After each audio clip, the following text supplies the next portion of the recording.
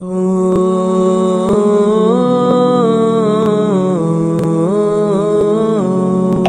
alaikum, this is your brother Majid Mahmoud recording for a daily reminder. Brothers and sisters, one time Fatima radiallahu anha, she went to complain to her husband Ali ibn Abi Talib radiallahu anh about how exhausting and tiring the housework has become on her. You know what, the family, Ali and Fatima radiallahu anhuma, was a very poor family actually. Unlike many other homes, they had no money to afford to have a servant or a maid to help out in the housework. So Fatima used to do everything. And you gotta appreciate that because there were no washing machines, no dishwashers, no vacuums, nothing. It was all physical work. So Ali ibn Abi Talib, hearing this, he says, "Ya Fatima, how about you get a servant?" "How can I get a servant? We don't have money for this stuff." He tells her, "Ya Fatima, I have heard that your father Muhammad ﷺ just recently received some prisoners of war, and why not you go and request from your father Muhammad ﷺ to give you one of those people to be a servant for us? Why not?" And this was one of the ways where you can deal with a prisoner of war. Fatima liked the idea. She never knew the Prophet has received such a group of prisoners of war, and she wants now to go to the house of Rasulullah ﷺ, and she heads there right away. She knocks on the door. Aisha radiallahu anha, the wife of Muhammad ﷺ, opens the door and they greet each other, and Fatima asks, "Ya Aisha, is my father there?" And Aisha says, "No, he's not here."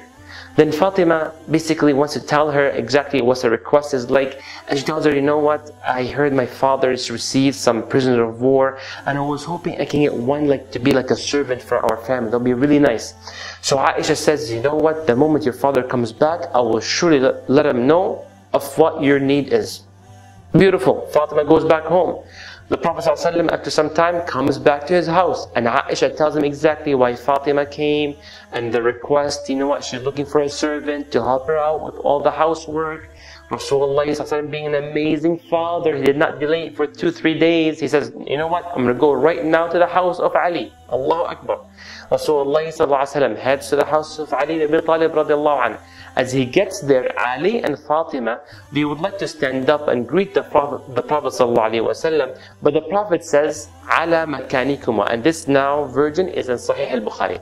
He says, "Ala makanikuma," stay the way you are, stay in your bed, no need to stand up, relax.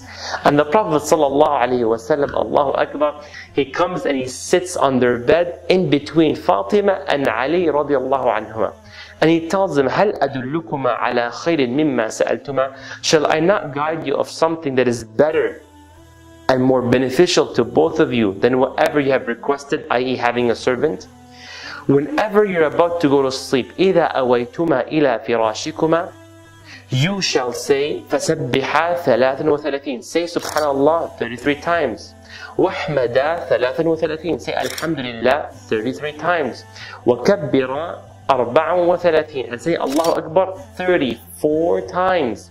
هَذَا خَيْرٌ لَكُمْ مِنْ خَادِمٍ. Allahu Akbar, this is better for you than having a servant. Allahu Akbar, brothers and sisters.